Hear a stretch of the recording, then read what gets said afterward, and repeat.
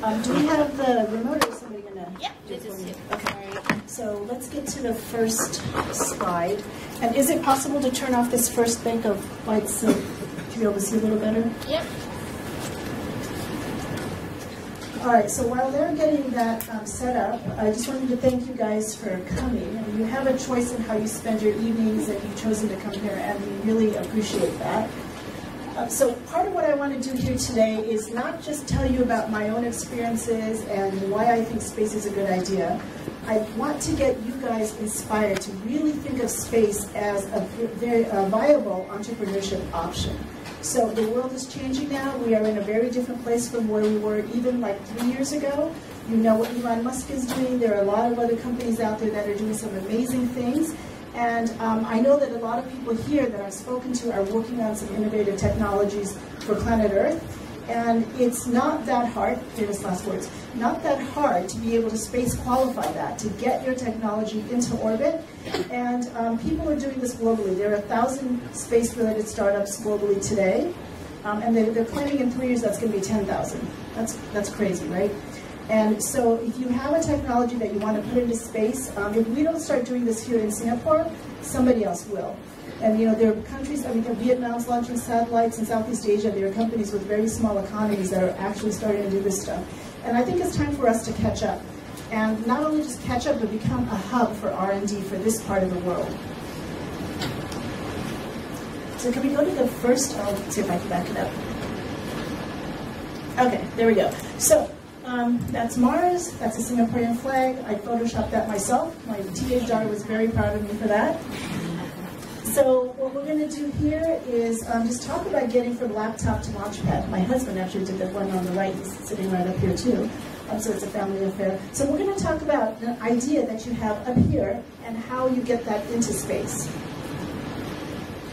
So let's talk about traditional space, which was big and expensive and really amazing, but really inaccessible to most of us. I mean, if you live in this part of the world and you want to have a career with NASA or with ESA or the Japanese Space Agency, JAXA, it's pretty hard to do. There's citizenship issues and just lack of access to the right kind of training.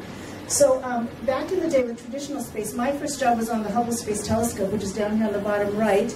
And then Commander Williams here was on the Space Shuttle, and he was also on the International Space Station. And all of these are multiple billion-dollar missions, right? So then we have the space station here, and then if you can see it, the Mars rover, I worked on that, and then Galileo at Jupiter, did my PhD with that. So I was very privileged to be in a place where I had access to this. I had professors at my university who had collaborators at NASA, and I did some research with my professors, and through them I got to the point where I could work on these huge projects. But you know, they're awesome, but they're hard to actually put your mind around, because none of us has a few $1 billion unless you're Elon Musk. So this is NewSpace. We're in a new paradigm right now. So when you think about your cell phone, everybody's got their phone.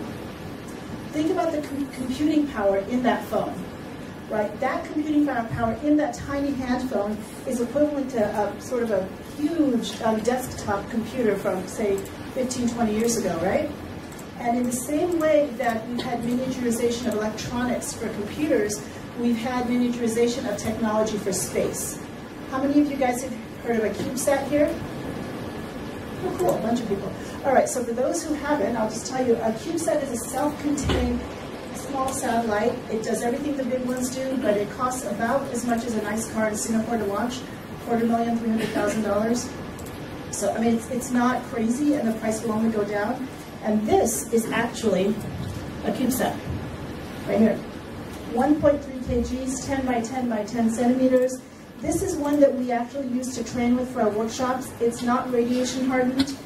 We just use this for training on a desktop system, and it's got a little camera in here. You can put in whatever you want. It's just amazing. This has been a game changer. So the other game changer has been launches. So up there on the top right, you see a couple different rockets. SpaceX, we all know that SpaceX is doing amazing things, launching and then landing again.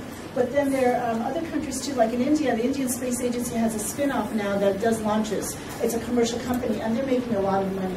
They just launched 104 of these at once back in February.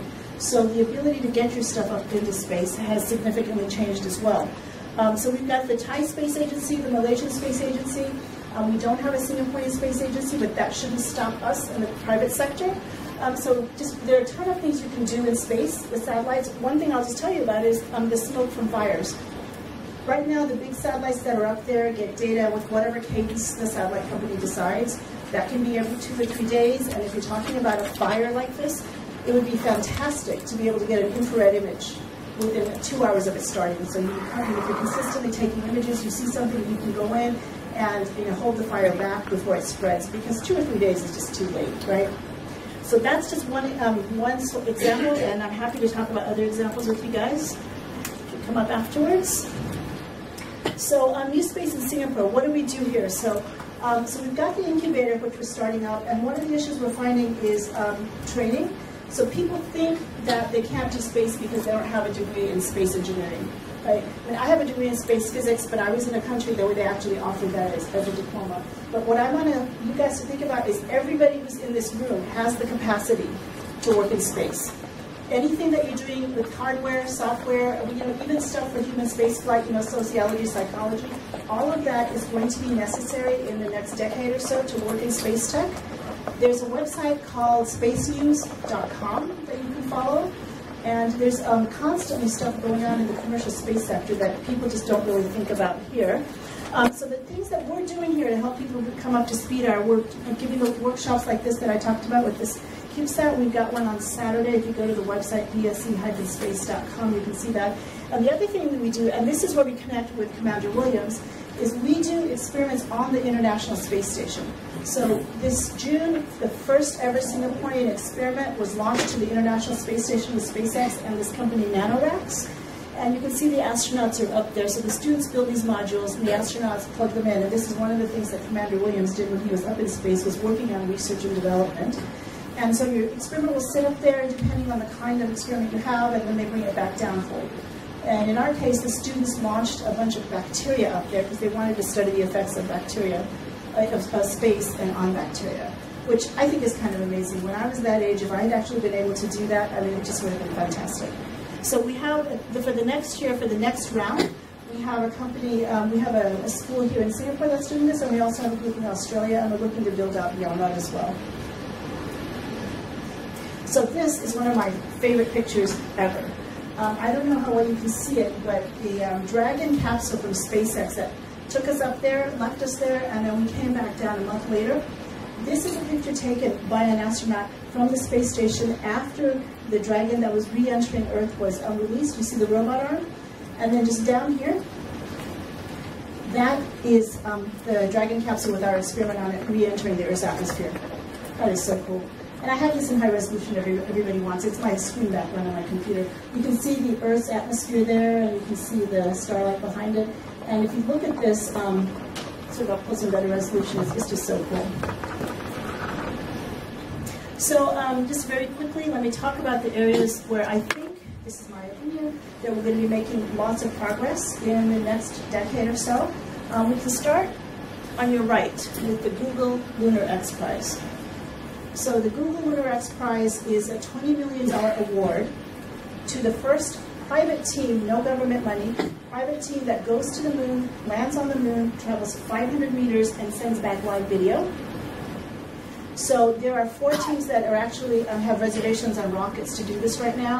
1 from the US, 2 from Asia, so there's an Indian and Japanese, 2 separate payloads on 1 rocket, and then we've got another one from Israel.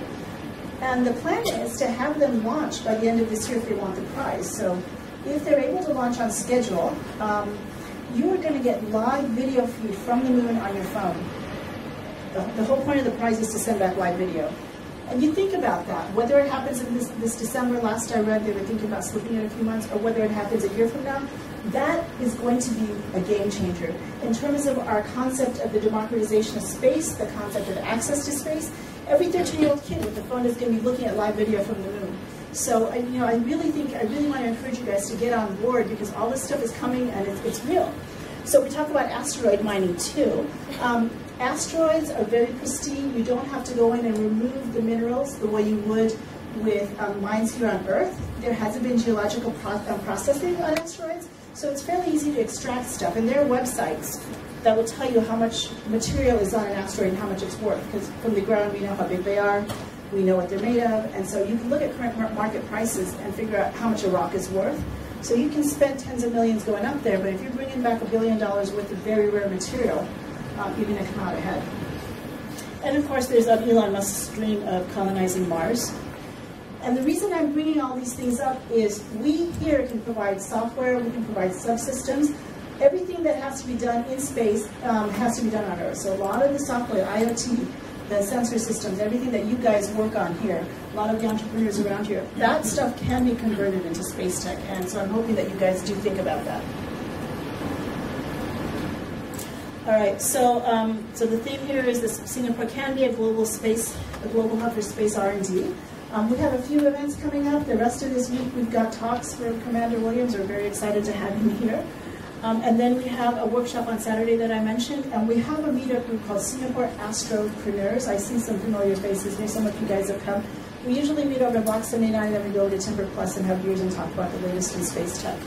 And then the United Nations has World Space Week every year in October, and for the second year this time year, we're also participating. That's more public outreach and talks for, just like the general public. So I think that's it. If you want to load up Commander's talk. So while they load that up, let me just tell you a couple things about him. He is a fantastic speaker. He's got amazing video. We've already spent 534 days in space. He's done spacewalks. And this is the real deal. It's such a privilege for us to have him here. And I'm really excited, and I guess I'll just introduce you now and let you tell us what it's like to be in space.